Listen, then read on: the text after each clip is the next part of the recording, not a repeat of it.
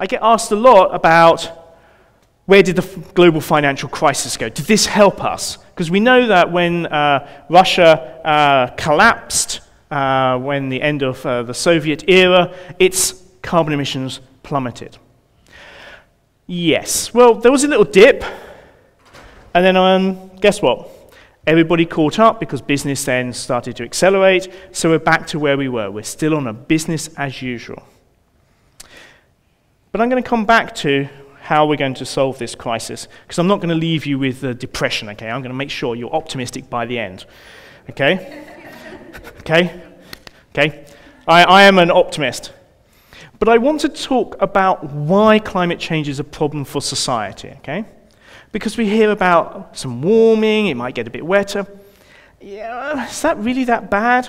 So here, I've just plotted up some weather, okay? So this is weather, it could be wetter, colder, doesn't matter, it goes up and down.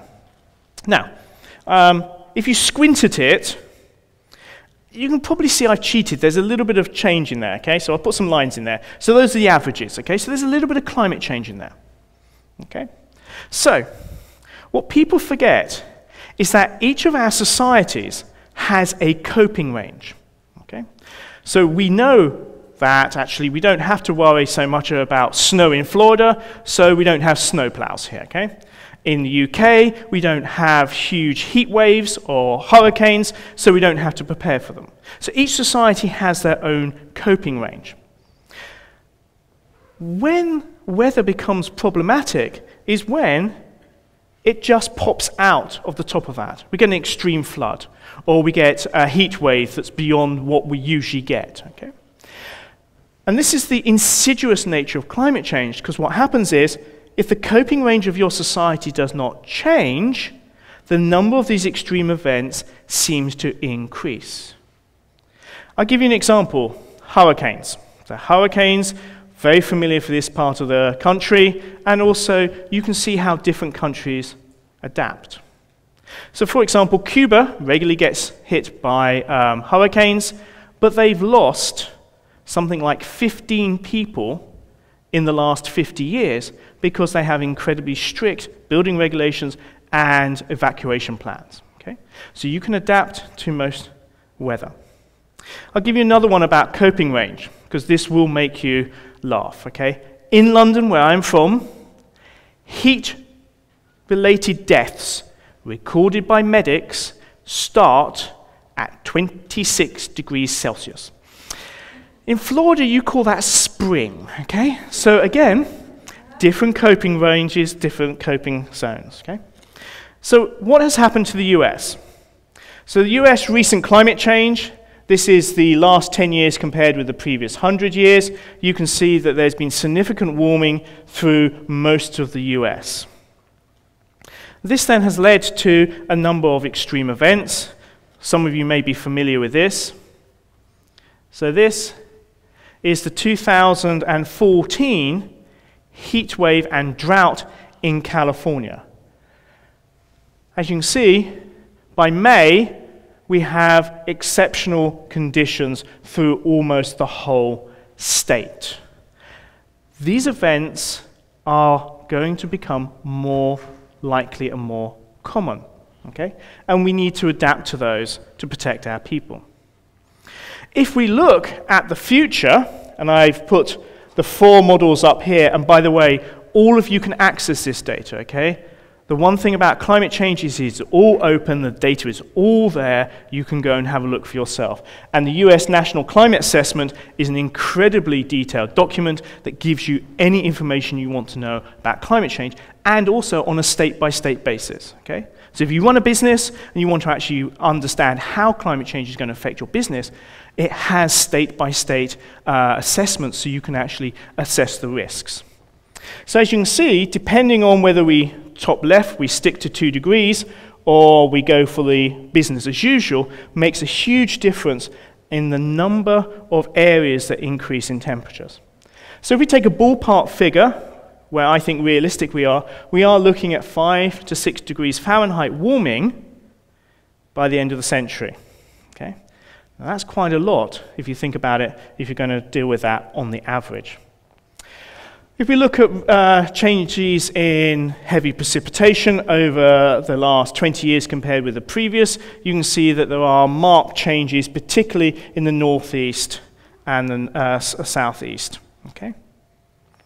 A recent NOAA study showed that the Louisiana flooding, such as the one that happened in 2016 in August, are now twice as likely to occur. So therefore, we need to be able to plan to build safeguards for people in these areas. We have an increased hurricane risk in the Atlantic Ocean. As you can see on the left, the power of the hurricanes is starting to increase from about the mid-80s through to now. And I'm going to give you an example from my own hometown, because there are flood risks all around the world because of not just sea level rise, but also changing in storm tracks. And so this is the idea of having a storm surge coming down the North Sea and then hitting London. Top left is the beautifully designed Thames barrier, which can actually close to stop the water coming up the Thames. Now,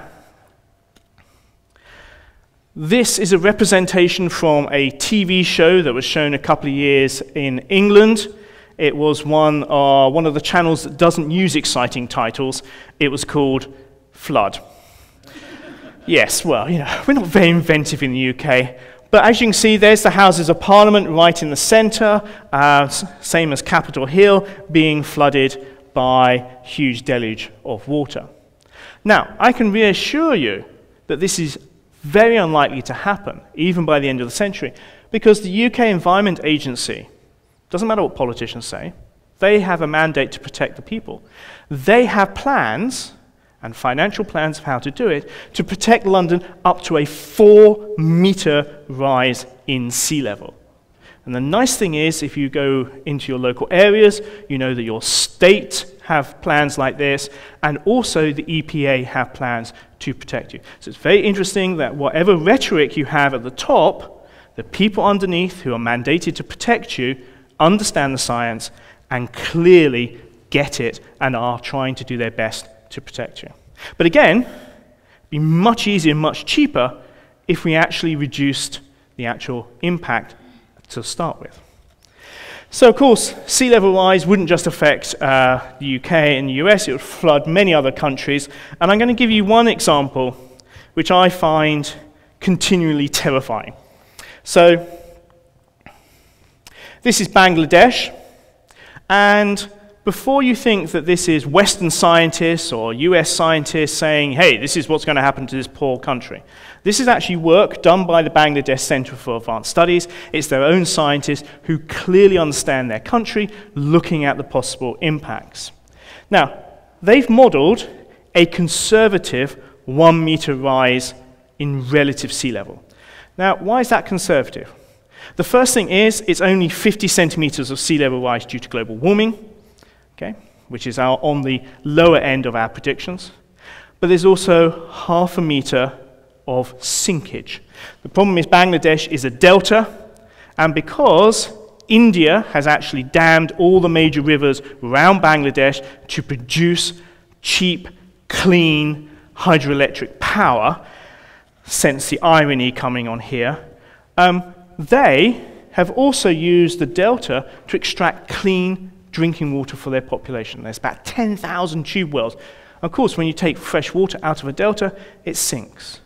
And so they think about 0.5 meter of sinkage is going to occur by the end of the century. And this is what they predict is going to happen to their country with a 1 meter rise in sea level. That's 25% of their country underwater. And then you have to think that, of course, the areas adjacent to that land will have salt intrusion and still won't be able to actually produce food. So, global warming, as it used to be called, and now we refer to it climate change, a lot of it's due to having too much or too little water. We also hear in the news there's coral bleaching, there's problems whereby too hot conditions can actually affect corals, and we know that there is a loss of biodiversity, firstly because of us, but climate change will then affect cloud forests, Arctic regions, and wetlands.